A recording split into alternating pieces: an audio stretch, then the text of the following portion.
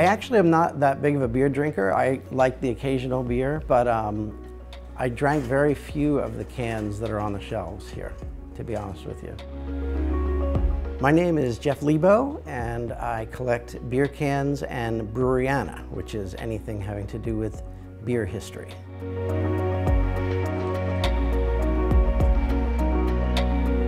My dad started working for American Can Company back in the 1950s.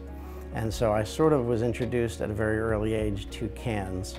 I remember when I was maybe 5 years old, we went in to see Dad working, and I remember seeing all these cans flying around. I was just kind of fascinated from a very early age.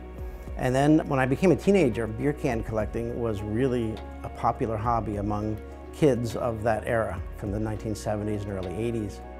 It was one of those things that was, slightly naughty when you were a little kid to be doing that sort of thing, but definitely worse things I could have been doing. The group of collectors, most of us know each other to some degree, so we kind of know who has the largest collections out there, and unless there's some closet collector out there that's completely unknown to the rest of us, mine is the largest. This was technically the very first beer can that was ever produced. This was by American Can Company, and they had salesmen that would go out to the breweries to try to pitch this idea of this new can. And this is the can that they used to pitch this idea. They actually have opening instructions of how to open the can.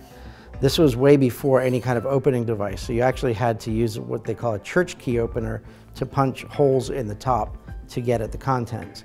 So the earliest, I've been in the hobby for 45 years now, and so I'm not an expert in many things, but beer cans is one of the things I can say I am an expert in. These are cone top cans, and these were developed in 1936. So these are what we call party cans, 4-pint, 5-pint, and gallon size.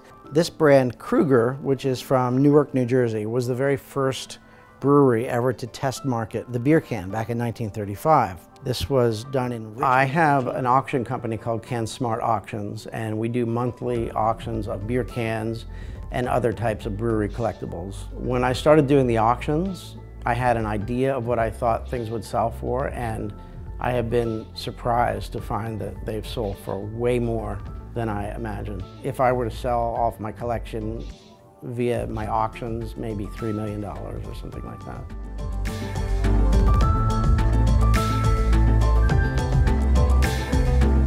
I certainly didn't spend anything near that. I've built most of the collection by trading over the years. In the really early days, I would go out digging in dumps looking for old cans. I actually went diving in Loch Lomond in Scotland looking for beer cans. So it's really a lot of sweat equity that I put into it, to be honest with you. For many years I didn't have a place to display the whole collection, and it was always sort of a dream of mine to be able to do it. So I just kept working really hard and trying to save money over the years. And finally in 1998 I was able to build the house for the collection. And the way I have it organized is geographically, and then by can type too. So starting with the earliest types of cans from 1935. So those have their own section. The cone top cans have another section. The gallon cans have another section. In that way I can sort of keep things a little bit organized, and when I add things to the collection I can find the section that they're supposed to be in to see if in fact I need the can or not, because I only collect one of each different can. In the grand scheme of things, we're all just specks of dust in the cosmos, so it's not particularly important. But I like what Joseph Campbell said. He said, follow your bliss, as long as you're not doing harm to anyone else. So that's kind of my philosophy. I like people who have a passion for whatever it is they're doing. I may not share the passion, but I can appreciate the passion that they have for it. I think I'll probably just keep doing it. I'm sort of dug in now.